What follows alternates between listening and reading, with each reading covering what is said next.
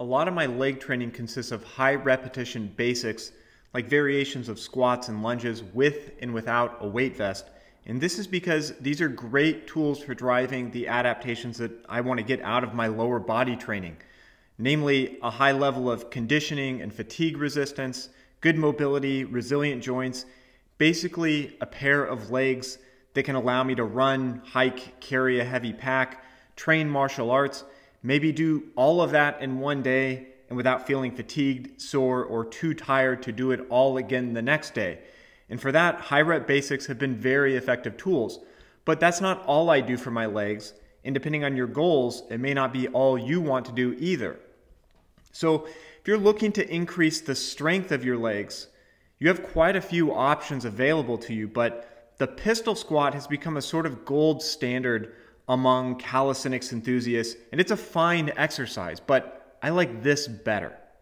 This is a deep step up, and it's a good option for those looking to efficiently increase the strength of their legs beyond the levels developed through just high rep squats and lunges. And like the pistol squat, you get the increased loading, the deep range of motion for the quads and glutes, and the single leg nature of the movement recruits the glute medius, which is a hip stabilizer that's critically important for knee, hip, and back health, as well as athletic performance and injury resistance. Now, unlike the pistol though, this movement feels pretty natural. Pistols can feel really awkward for a lot of people.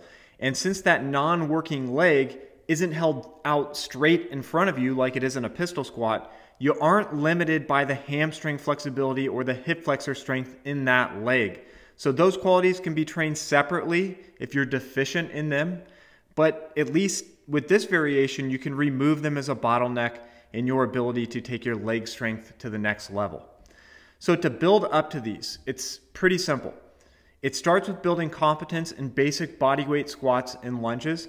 And I think a surplus of ability in these basic movements is really important. So if bodyweight or even weight vest squats and lunges are challenging movements for you in terms of strength, instead of just conditioning exercises, then you probably don't need to worry about the deep step up just yet. But when you want to start building the strength for the deep step up, start with a low box and gradually increase the height of the box over time as your strength improves, always controlling the lowering phase and avoiding that tempting push off with the back leg that helps you cheat the movement. And as you get stronger, you can always add weight to this movement to make it harder and harder. It's as simple as that. So give it a shot. If you guys have any questions, let me know. Thanks for watching, and I'll see you next time.